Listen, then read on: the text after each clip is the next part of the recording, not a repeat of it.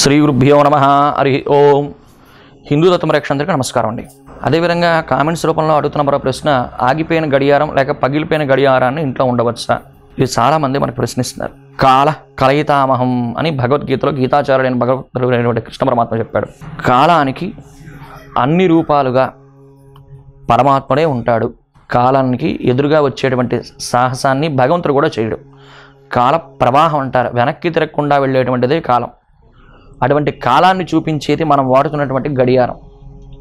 సరే, అవి బ్రిటిష్ వారు కనిపెట్టారా, ఇంగ్లీష్ వారు కనిపెట్టారా అటువంటి విషయాన్ని పక్కన పెడితే, గడియారం అనేది ఆగిపోయిన తర్వాత ఇంట్లో ఉండవచ్చా అంటే పనికిరాదని చెప్తారు. ఎందుకని అంటే మనం ఎప్పుడు కూడా ముందుకే ప్రయాణం చేయాలి, అంతేగాని వర్తమానంలో ఉండిపోతానంటే కుదరదు, భూతకాలంలో ఉండిపోతానంటే కుదరదు. ఎప్పుడూ భవిష్యత్తు మరి మాత్రమే మనం నడుస్తూ ఉండాలి. భవిష్యత్ సూచకంగా చెప్పేదే గడియారం. అంతేగాని నేను ఇక్కడే ఉండిపోతాను స్తబ్దుగా అంటే ఎలా కుదురుతుంది? మనం ఏం చెట్టు కాదు కదా. చెట్టు అయినా తన ఉనికిని, తన ప్రయాణాన్ని కొనసాగిస్తూనే ఉంటుంది. అది ప్రయాణం అంటే పైకి వెళుతూనే ఉంటుంది. అంతేగాని ఇంత పెరిగాని ఇక్కడ ఉండిపోతానని మాత్రం ఆలోచన చేయరు. దానికి విస్తరించాలని కోరికతోనే ఉంటుంది. ఎప్పుడైనా మానవుని యొక్క జీవితం అప్పుడు ప్రయాణాన్ని కొనసాగించాలి. అంత్యేష్ట సంస్కారం వరకు కూడా ప్రయాణం కొనసాగిస్తూనే ఉంటాడు. అందుకని అది ఒకచోట ఆగిపోయింది అంటే మన జీవితం కూడా ఒక చోట ఆగడానికి ప్రయత్నం జరుగుతున్నదని సంకేతం. అందుకని మనం ఒక చోట ఆగకుండా ఉండడం అనేది చాలా చెప్పదగిన సూచన. గడియారం ఆగిపోయిన గడియారం ఉండడం వలన మన జీవితంలో కూడా ఇంకా ఆగుదల వస్తుంది అనేటువంటి సంకేతాన్ని కూడా ఇస్తుంది.